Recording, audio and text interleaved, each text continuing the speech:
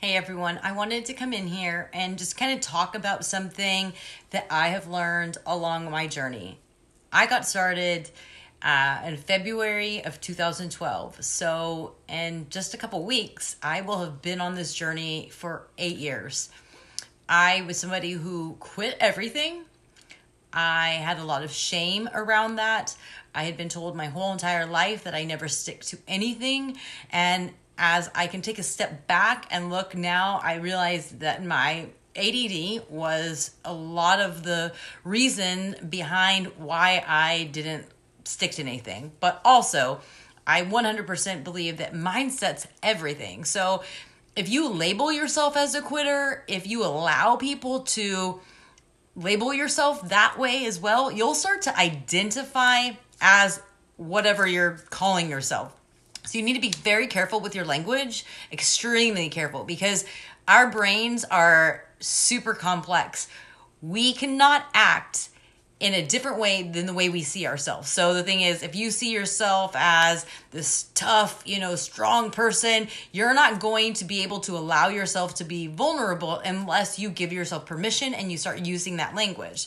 So with that being said, I labeled myself as a quitter, as somebody who was a failure. And it wasn't until Beachbody, until I was part of one of these groups, I had a coach and I had a solid plan, that I actually got through my first 30 days of P90X, got through my 60 days and 90 days, and I completed it. And along the way, I gained a lot of confidence. Who I am now is definitely not who I was when I started in 2012, and not even the same person I was a year ago or 2 years ago. What I've learned are a couple things: that you can set a plan, and it's super important to have a plan, to be committed to it, to have the support, to have the accountability. But the thing is, shit happens. And yesterday, I, for example, missed my workout. I have a lot of reasons that I could tell you of why I missed my workout, but simply stated, I just didn't use my time wisely.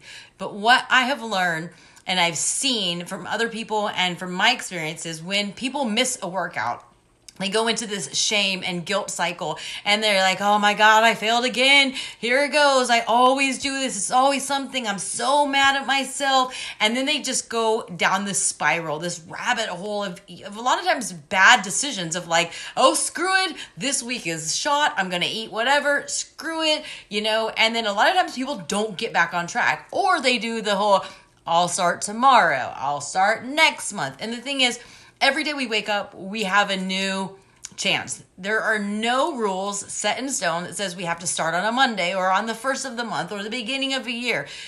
Pick up where you left off. Don't wait, because you're going to lose your momentum. And something that I learned almost 2 years ago, February 2nd, ironically, I was a part of the 2B Mindset test group. And that actually was the anniversary of when I started my journey. On February 2nd of 2012 is when I pushed play with P90X for the first time. What I learned from 2B Mindset is exercise is extra credit. Exercise is important. Exercise has its place in your life when it comes to heart health, and being active at any level is better than a sedentary life. However, so many people use exercise as a punishment, as, oh fuck, I ate like a plate of brownies, or I ate that greasy cheeseburger, or coworkers brought in some snack and I just couldn't control myself. So now I'm going to go punish myself and work out at the gym for an hour. I'm going to do an extra workout. And so they associate working out and this workout plan that we're doing only has a 5-day-a-week schedule. So if I wanted to, I could double up because they're 30-minute workouts, or I could just roll it over and do it on one of my scheduled rest days. There is no rules. You just show up. And one thing that I learned from Morning Meltdown 100 over the summer is, just because you start on a certain day and the calendar would reflect that you would end on a certain day, stuff's going to happen. There's no such thing as perfect. Just finish it. Just finish it. Be there from the beginning to the end. No matter how long it takes.